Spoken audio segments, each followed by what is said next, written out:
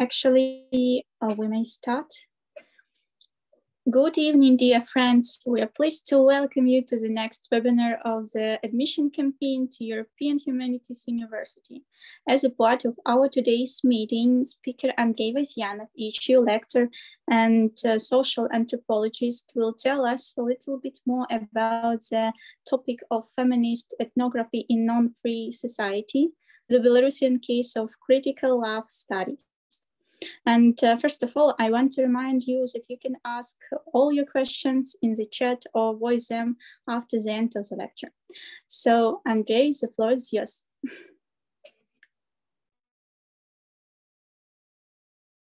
Hey, so good evening. I hope that you can hear me well. Good.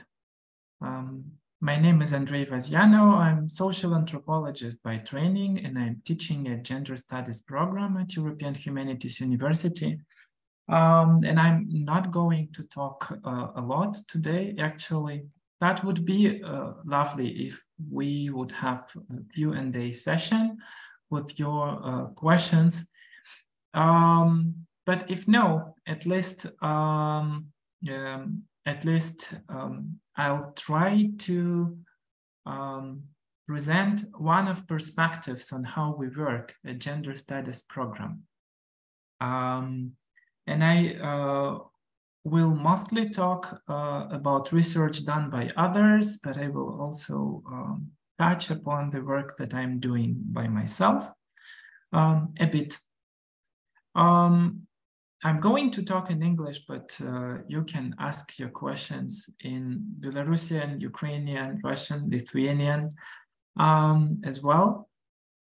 And if I'm not mistaken, the seminar is recorded. Yeah, so that's why we do not require to show your names, but surely you can introduce yourself. Okay. So I just have a few slides for you from PowerPoint, and I'm going to share my screen now.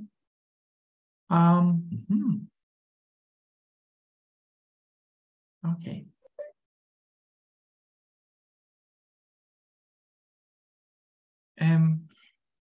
So before we start, I actually don't know the background of those who will listen to this presentation, and I don't know whether you are coming from social sciences, or probably you did some feminist or gender or sexuality related research before. So please don't hesitate to ask about the meaning of terms if you see that any of those terms are unfamiliar to you. Yeah, actually there are already quite a few terms in the title of this presentation, and there's a feminist ethnography, critical love studies. Actually, non-free society also sometimes needs clarification. So as I'll be presenting, I'll touch upon all of those a bit. But first of all, probably let's discuss what is love studies as a multidisciplinary study area. Again, I don't know how many of you have heard about that. We usually put love into a box of those non-discussable and intuitively clear labels, which it is not. And as an anthropologist by training, at least I can argue about differences between languages in what regards designation of love and love-like related feelings, practices, ideas, concepts, and so on. And today, love stands out as a multidisciplinary study area. That means it is studied by specialists coming from literature research, coming from history research, coming from anthropology, sociology, and other psychology and other research areas. and it also studied by different methods. So, for instance, cognitive psychologists would probably be interested in some mechanisms that provoke people feeling like they are in love. Yeah, or probably some medical scholars would be interested in the level of oxytocin in our body. Yeah, that is usually associated with love. But then, of course, there is more of a constructionist approach to love that says this is not some universal phenomena. It has different specifics in different local cultures. And here we go with looking into love as a poetic trope, for instance. So literature scholars look into how love and romance was described in different verses, novels, poems, myths, and so on.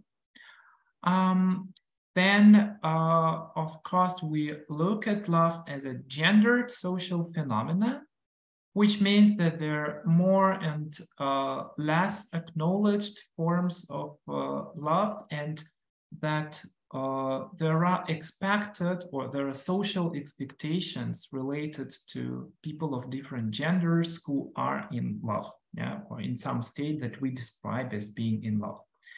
And for instance, in gender studies, or from gender scholars, we know that kind of relationship work, and relationship work is something done to maintain, to support, to prolong relations, to make them durable and pleasant and vital and healthy and whatever else.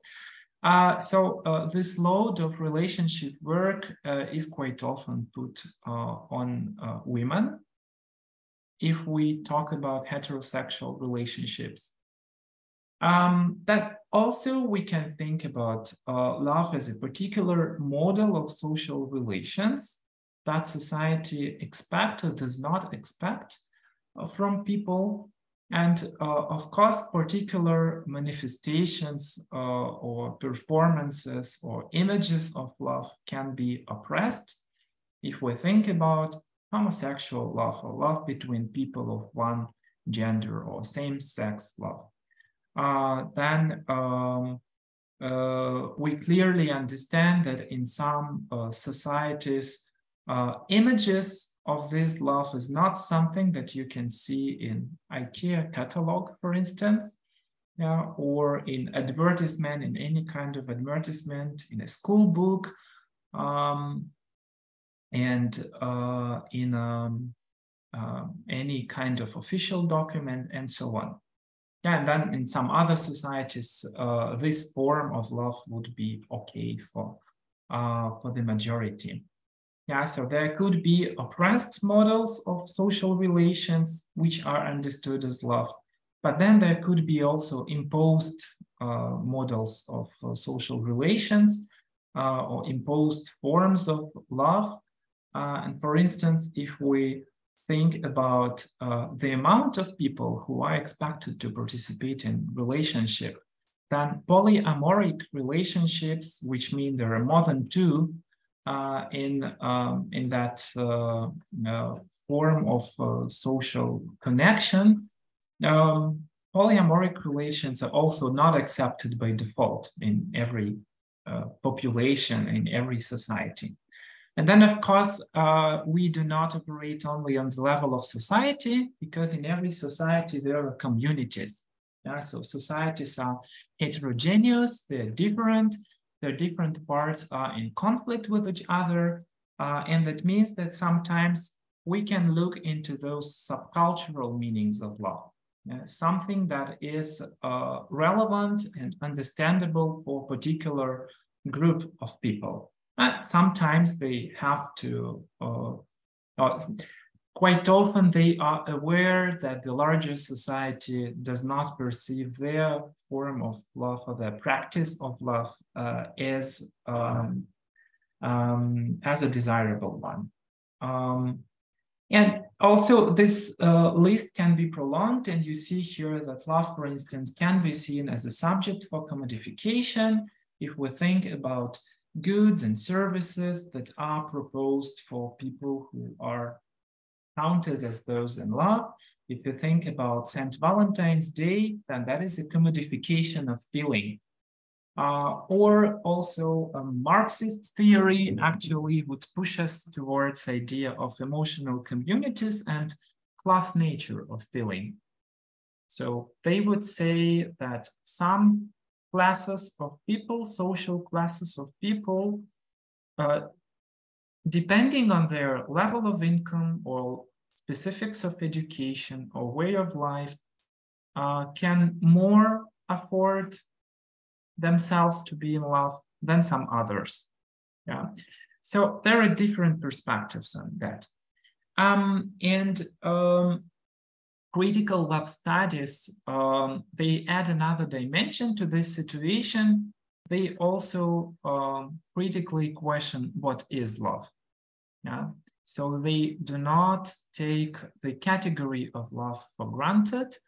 They are not only aware that in different societies there are different practices and discourses and materialities of love. They also try to interrogate and to ask, okay, what do we count as love? If in different languages there are different sets of words corresponding to love,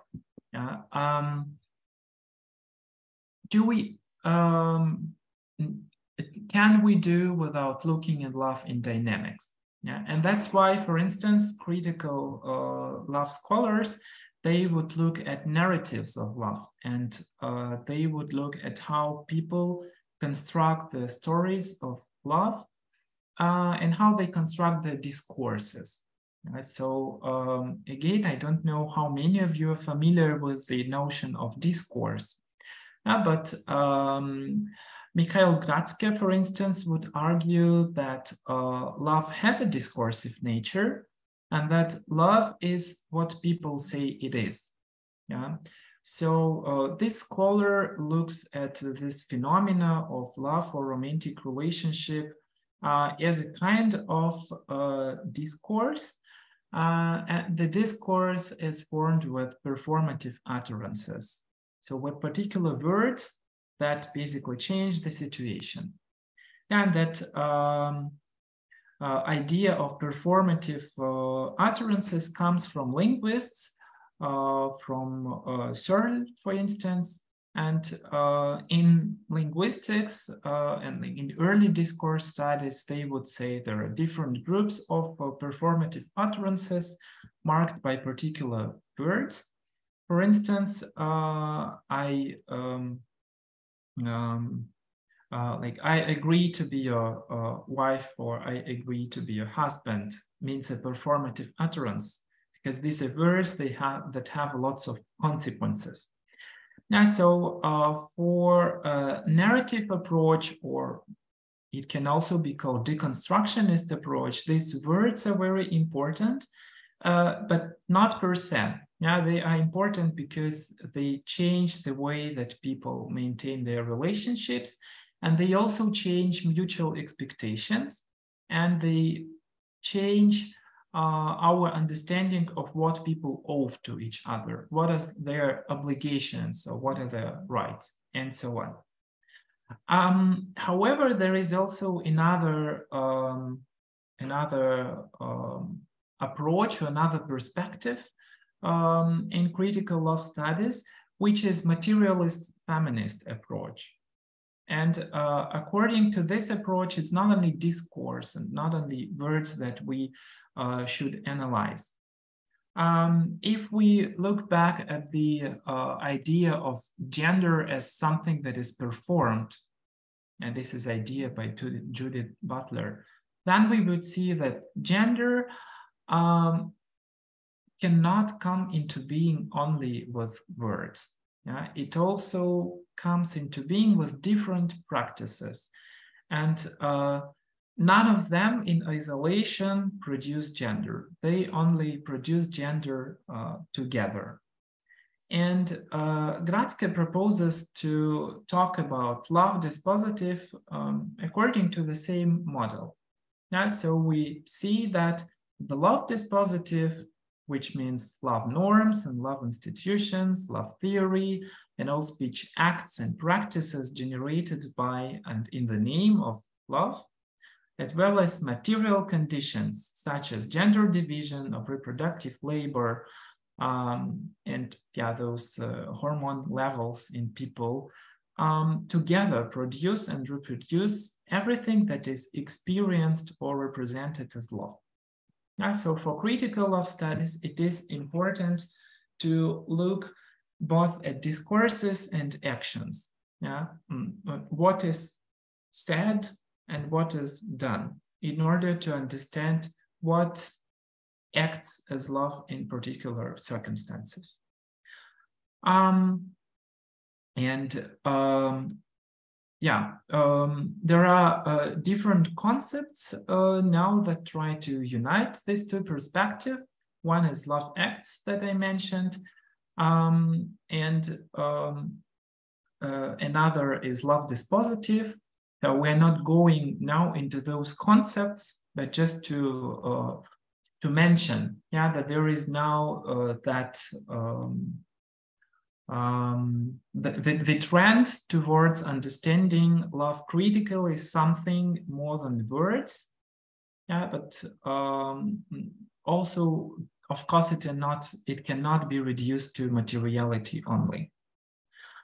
And now we're coming closer to the context, which is relevant for Belarusian situation, but not only, unfortunately. And this is context of non-free societies.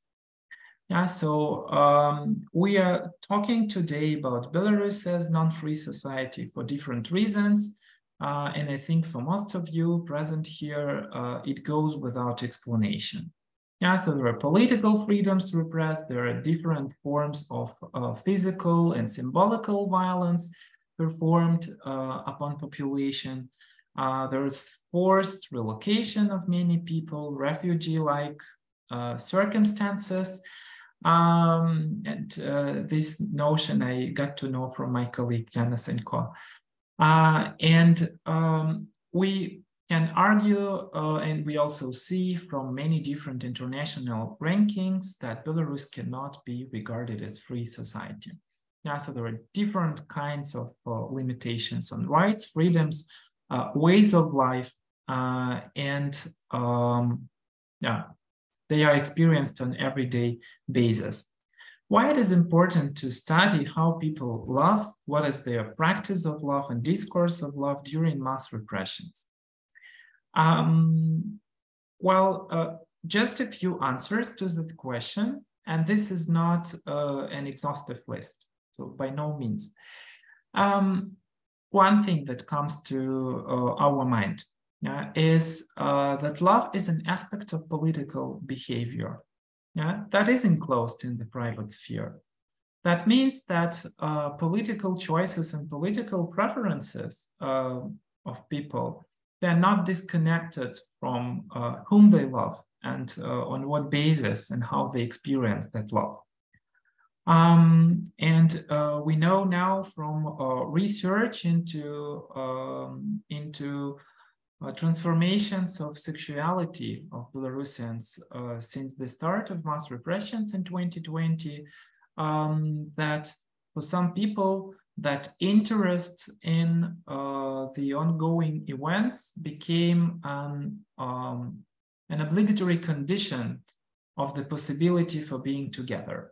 That means people would just reject, some Belarusians reject the relations with those who do not share their interest in ongoing events in Belarus or who stands on the opposite side of political divide.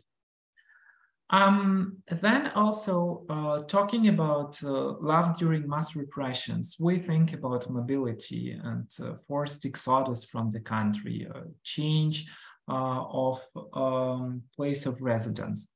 So this is a factor that affects mobility and residence-related life choices. People do not take all decisions about where to live and how to live and at which point to evacuate from the country, just to move from the country alone. Yeah, they took these decisions with the help of others most often, and among those others, those loved or those beloved have the main voice, yeah, so to say. Then another perspective here.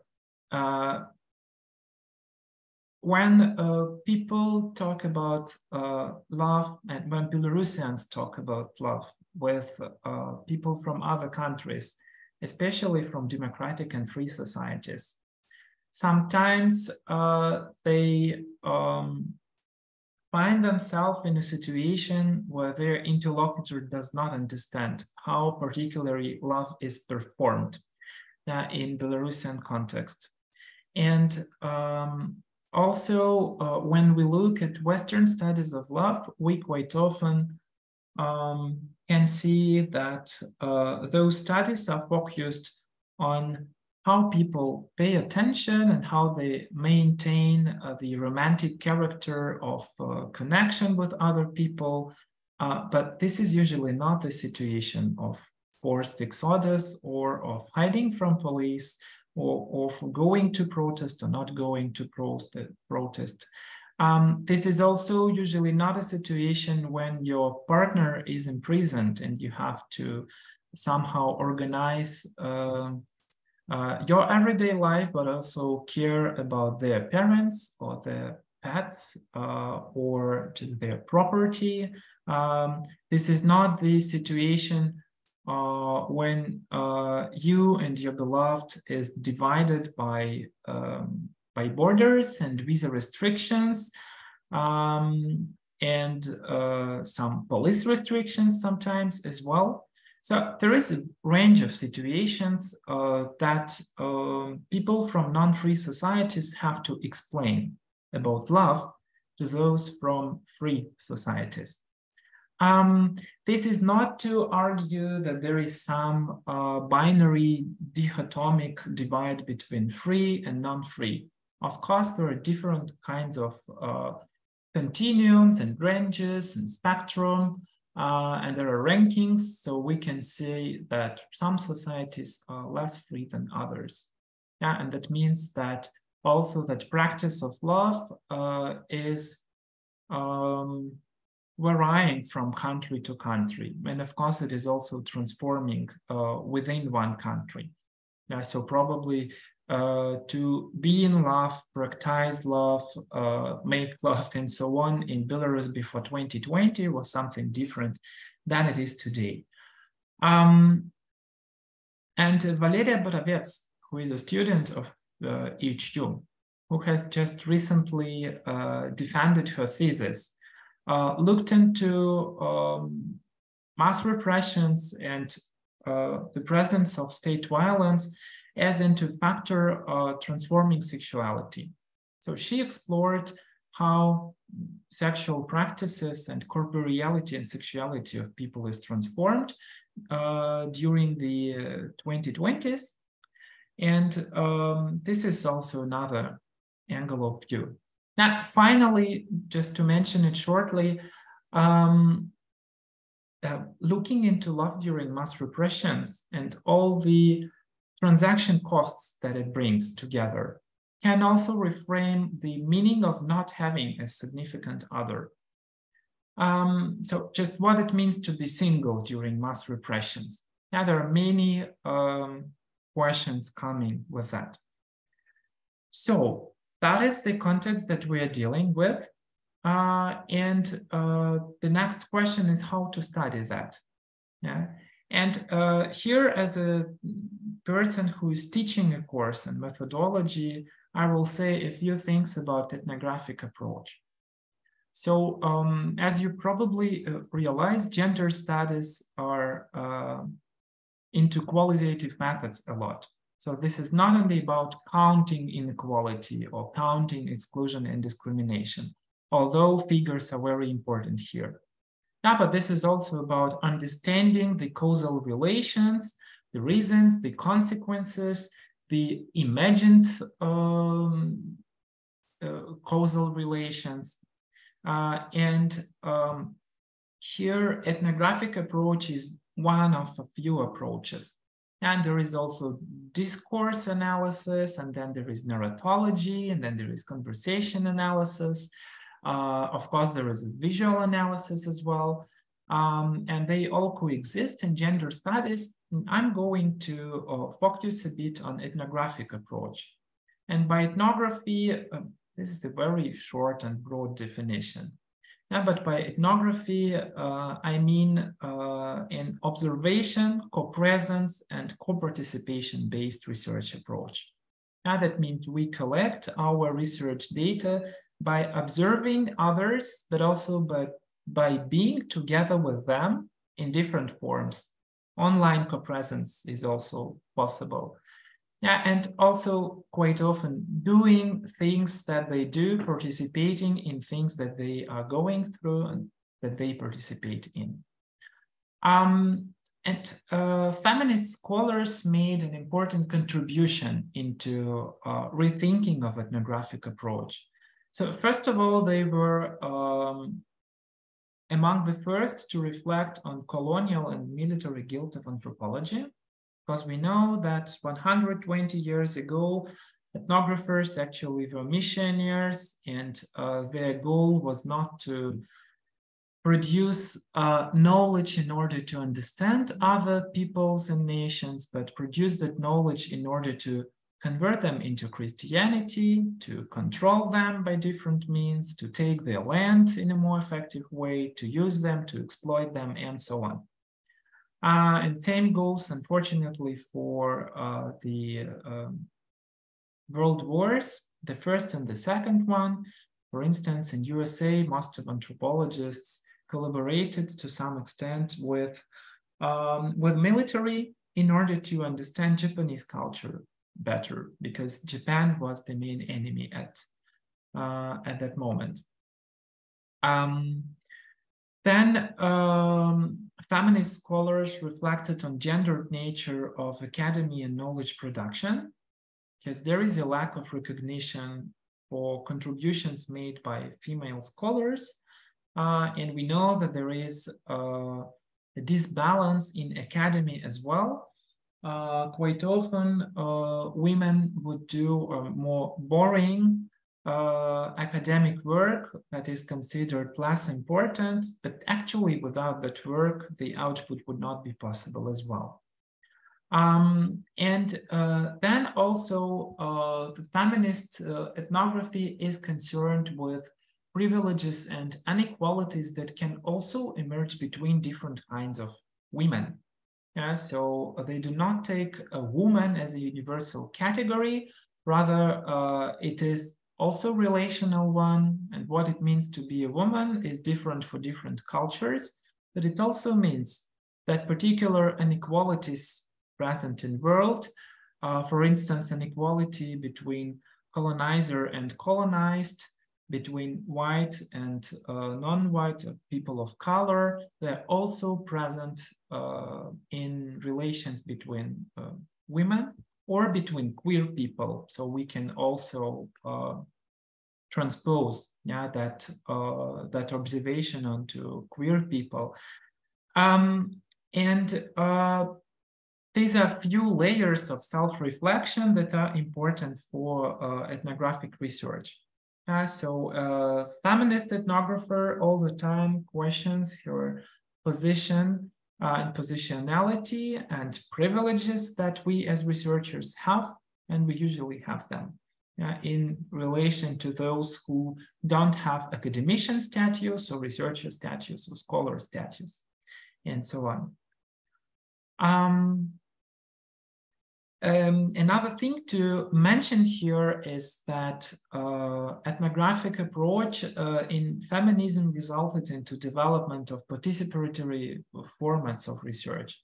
For instance, militant research or participant research in action, which means that the studied community becomes not just object of scrutinizing, but also the community that we want to study, we as scholars, is involved from the earliest possible stage into design of research, conduction of research, and presentation of the research. That means sometimes we invite people to pose questions with us, the questions about community that they come from. And then we use different forms of validation in order to make sure that they agree with what we have written about them. And finally, feminist research produced many non-conventional forms of research presentation. That means we now in gender studies and in social science in general do not just produce academic articles, but this goes beyond the format of academic writing. Now it is also about writing in fiction-like forms, writing verses, poetry, making performances, staging theater plays, and ethnographic playwriting, producing exhibitions, and so on. These forms of research presentation are not just guided by ideas of how to be fancier and more original, but this is also a question of addressing to largest possible audience, of giving the voice to those who haven't been heard before, and of social impact as well, because feminist research is concerned with impact and with social responsibility of researcher. One of the topics related to this reflection is ethnographic standards or standards of academic work that are also different in different countries. And we know how standards of Western academy are expected to be fulfilled also when we make research in other contexts. And if we try to research anything about non-free society, then this becomes a serious obstacle. If we take an extreme case of totalitarian societies, such as North Korea, Turkmenistan, or even China sometimes, or Eritrea, then the research is mostly focusing on those who could escape the territory of those countries, or on diaspora. So on North Koreans who live abroad, Turkmeni people, or Eritreans who live abroad, and so on. Sometimes we can research their relations with their family, their communication with their parents and children who remained there. But this is really about going there by ourselves. And in many institutions in the West, for instance, require that each interview would be taken after written consent.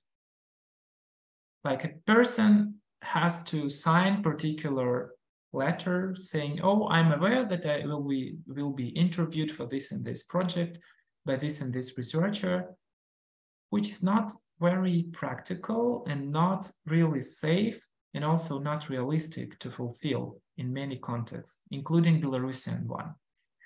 So if we want to talk to some people who are in Belarus now, to ask them to sign something, to write something, is not the best thing that we can do to them. And then probably it is less important what an institution requires for us if it puts our researched community or member of research social group into risk. Then another challenge is that the reliable statistics are not existing for non-free societies.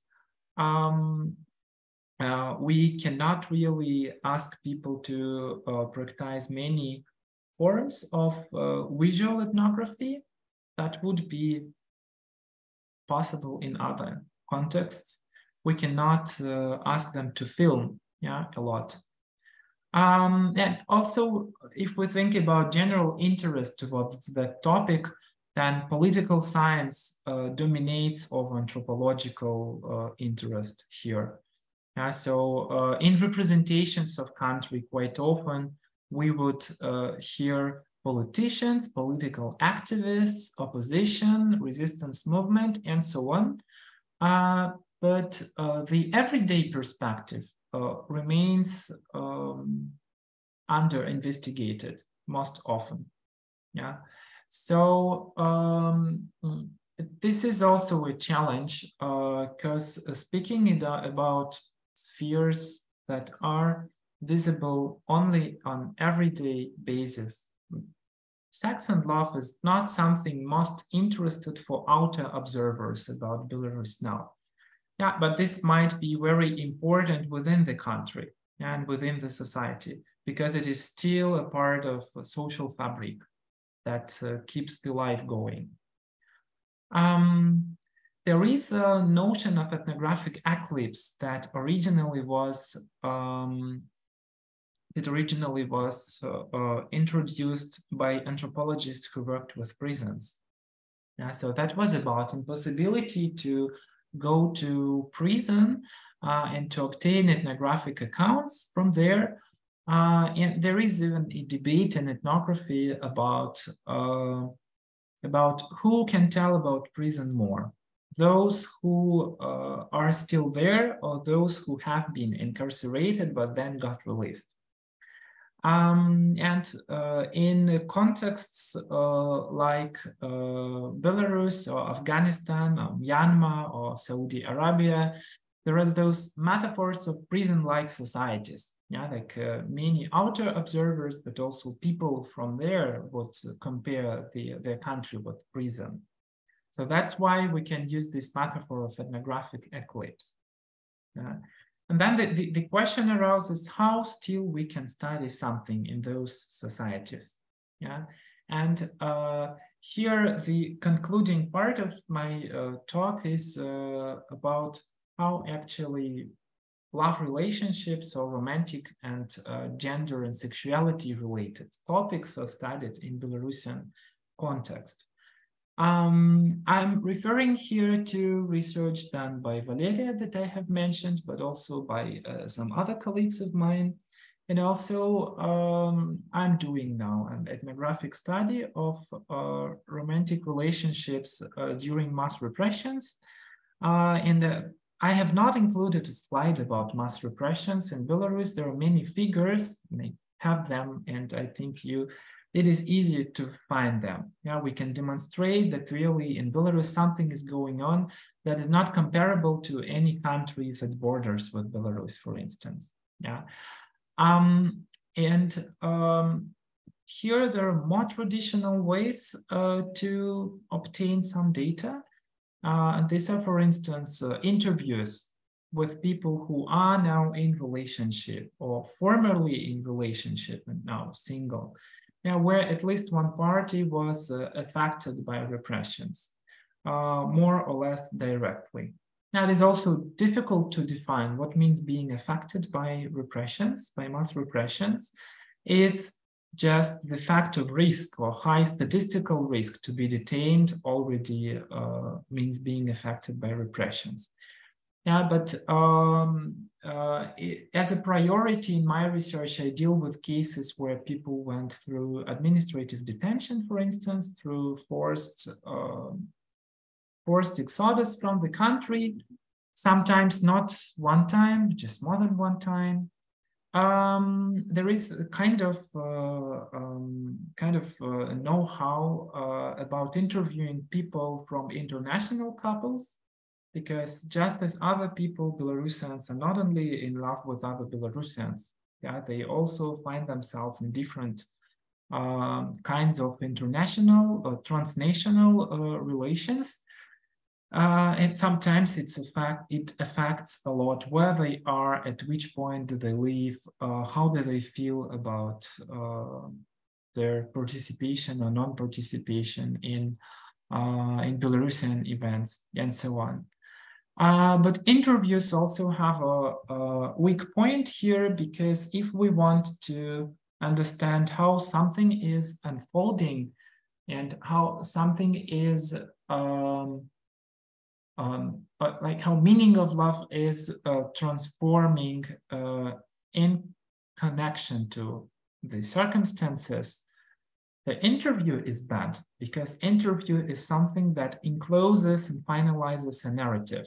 Yeah, that means as we took an interview, the story has ended, quasi. Yeah, of course, we can also circumvent and somehow minimize this weakness by a series of interviews, by getting back to those who we have interviewed, and so on. But quite often, and this we know from texts by critical love scholars, quite often the story of love only gets completed through a narrative. So until people tell about that to someone, the story doesn't feel complete and is not performed as complete.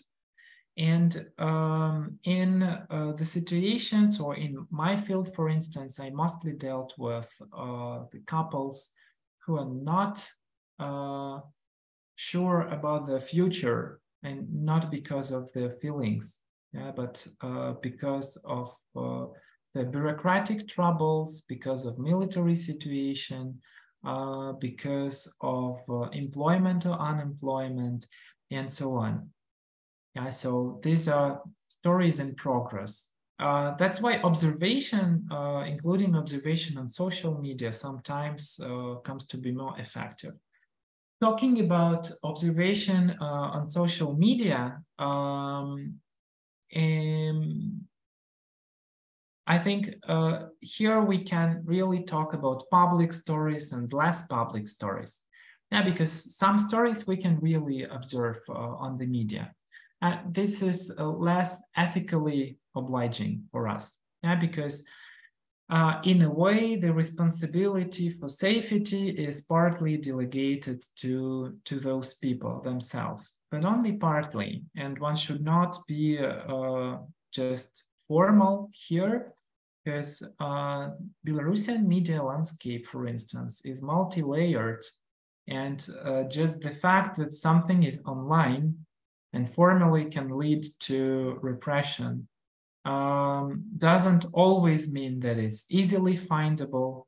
In some other cases, it's actually a task of researcher to find it online. But once you find it and publish some link that was in the dark corner of a forgotten website, then you just draw it to the surface. And that means another risks. So less public stories are more controllable for us in this context. And I mentioned these written conversations in longitude as one of the ways to go here, because there the confidentiality of talk is presumed. We just know now about digital safety and digital hygiene. Then there is no that gray zone between, okay, it is published on the web, so why cannot I quote it in my research? And like it was only told to me in a secret chat, yeah, or in a closed chat for many people. So here are just some insights,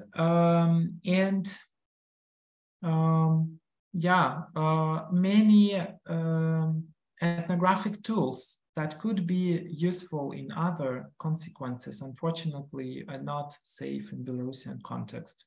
And here, just to mention, case of dating apps, which are used for recruitment for study participants in gender studies and queer studies. This digital spaces actually remained relatively free, and there was a lot of dissent and dissidents there till 2021. So even when mass repressions had already started in Belarus on Tinder and Grindr and Hornet. So I'm mentioning not only hetero apps, but also apps for gay people. It was very easy to find white symbolics, for instance. So people somehow considered that space as more private, intimate, and safe space. Yeah. But we know then that a map from riot police worker reported on a young woman whom he met via Tinder, and she was arrested. And it happened in Belarus last year. That means this tool, for instance, does not work. And I'm not going to go through all those stories that you have here. And also I'm publishing them with a delay. So this is, for instance, the status quo for the late 2022. And some stories have went on and have developed. And here, one of the most published and visible stories was the case of Roman Protasevich and Sofia Sapega. And of course, now it has developed into a completely different direction. Yeah, but this was a case to observe, and actually still is a case to observe. There are many more other cases which are non-public, and it's difficult to work with them because you have to anonymize a lot. And I'm changing not only names, but I'm changing also names of cities, for instance. Because if it is a story about a Belarusian and the Ukrainian who reside in Ukraine now, yeah, and some of them quite likely would have troubles with documents. That is a question whether we could talk about particular town or city, because there are not so many of Belarusians in Ukraine, although there are quite a few. Yeah, and as I started to work with this field, I just faced with another figures rather than I imagined. Here, like the last thing I would mention here is that quite often we have to talk about research as a privilege and as a way to deal with a situation that we not always can afford to ourselves. That's also something not very familiar for Western academy.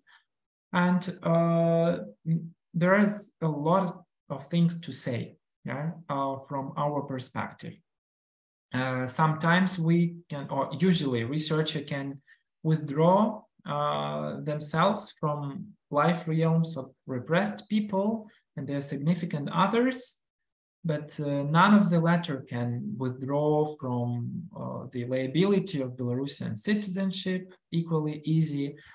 And in this situation, I think the native positionality or Belarusian research and Belarusian field is a good position as well, because it provides some background understanding, a mutual understanding, probably provides more trust, and also increases the possibility of speaking outwards, yeah, from giving voices to Belarusians and not just to researchers. Yeah, so this I think quite important. And I think this is a very important thing to do, not to pretend that Belarus is already a full-fledgedly totalitarian society, because there is still internet connection to Belarus. There are people who move here and there. And the very ethnographic effort actually could be a sign that someone is still interested to listen people. It is important also to make the translation work of explaining the things that are common sense for us inside of a society to people who knows few or nothing about this society. And this, I think, is relevant not only for Belarusian case. I'm just talking about the case that I'm working with right now. And just to mention, in my career, like, I'm not from Belarus, and in my career, most of the research that I done was related to other countries, that is Ukraine and Romania. But even there, researchers face with that misunderstanding between researchers even. Yeah. So critical love studies is not an exception here. The practice of love and discourse of love and acts of love, they are different in different situations. And it is interesting and promising challenge for gender scholars to make that translation work. Yes, I think that's it from me, and I'll be happy to answer questions if there are any.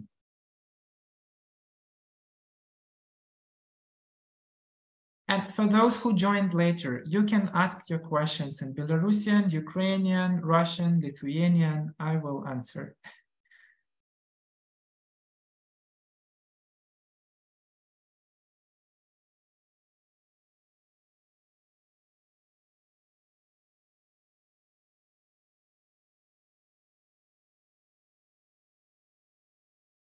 I know that our applicants are usually very shy during these seminars. Don't be shy.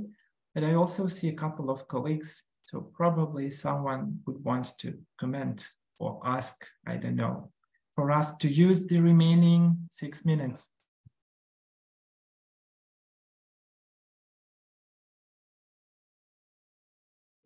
Hey everyone, I don't know if I have a right to ask, because I think I missed almost everything as I just planned in Vilnius. But if you did not speak of that, I wanted to ask, what was the aim of your own, research, and how did you reach the field there? And if you did talk about it, then I'm sorry. I actually, thank you, Valeria. The aim of research is to understand how love and romance are now understood differently among Belarusians during the mass repressions, how mass repressions actually affect the way that Belarusian people view, perform, perceive love and romance.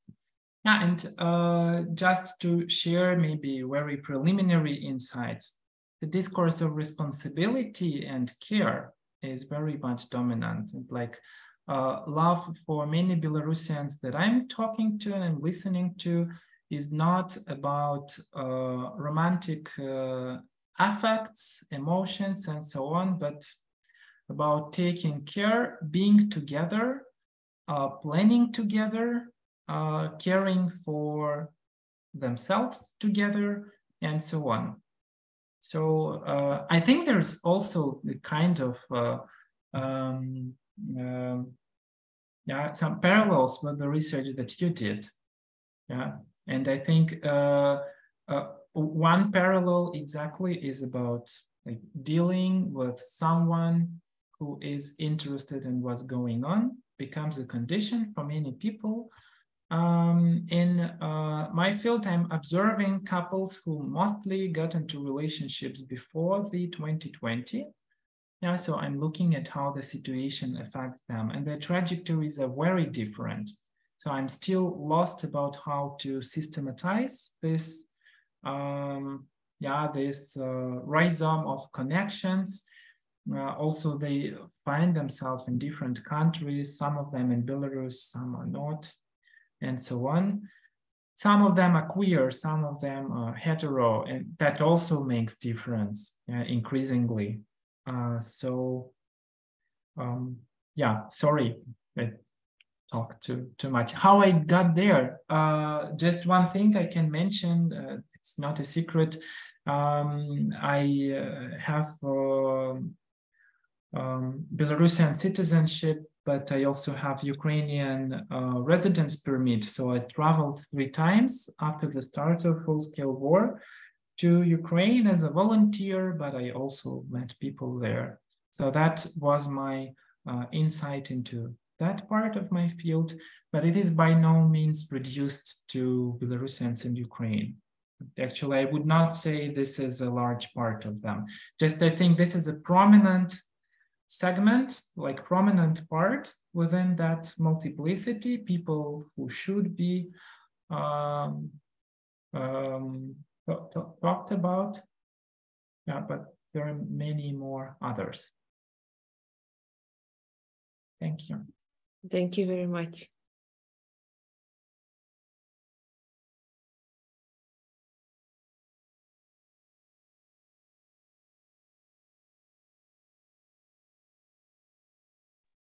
Okay, any other questions? I don't know, maybe Valeria would share her thoughts as well about researching sexuality during mass repressions.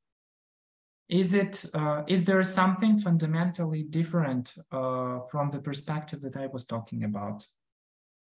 Well, yeah, first of all, the kind of get into my mind that in my research, although it was quite limited number of respondents, informants, the trajectories were different too. So I don't, please share how you deal with that, because those are all very personal experiences and they differ and that depends, in my case, that depended too on the sexuality and sexual identity and so on and so on. But and the difference was that I focused on, I did not, and maybe that wasn't a mission, I don't know. I did not talk to couples. I talked to just one by one persons and their personal experiences, so maybe it would be interesting to trace how couples deal with their, because that's two-side road. And I just was talking to people about what they felt and how those events reflected on their perceiving of their sexual life. Yeah, and that was very different responses as well, but all somehow affected, but by the things seen and traumatic to personal experiences. I don't know what to say. I'm sorry. No, but it's very interesting actually, and I think this is a good illustration of how our questions differ a bit. Because I think sex is a more intimate, discursively more intimate thing. So probably it makes more sense to interview people on their own and not the couples. And I was also not interviewing couples, but just in some cases I communicated with both people in couple in all cases, they just knew about my research status and that this is something, in cases like Protasevich-Sapega, of course, they don't know about my existence, but this is just a study of media materials. Yeah, but then people with whom I have personal contact, I usually just, I reveal my researched identity. Yeah, you cannot spy as ethnographer. So, yeah. But this is interesting already because it shows that our topics are from same domain, but still they focus on slightly different aspects of reality. I hope we did not present it as a very scary thing to our students or future students. Yeah, because actually research is also a lot of fun. I know it's strange, it sounds strange after the hour of my presentation and our talk, but there are many warm and cheerful moments in the field as well, in the field work, and people are usually grateful. for the fact that you are interested in them and listen to them. So yeah, there are many lighter sides to that as well. And as we had 1 hour of time, we can conclude on that optimistic note, actually. But if there are any questions, feel free to contact us. My email is indicated on the website of European Humanities University. And I'll be happy to answer your questions regarding our program and so on. Yeah, thank you. And thank you, Volga, and thank you all. And I'm saying bye-bye now, and hopefully see you soon in other occasions. Thank you. Thank you. Thank you very much, Andrei, for such detailed and satisfying lectures. Thank you for providing the Belarusian cases, and not only Belarusian cases. So yeah, thank you everyone who was with us today, and have a nice day. Thank you, Elizaveta.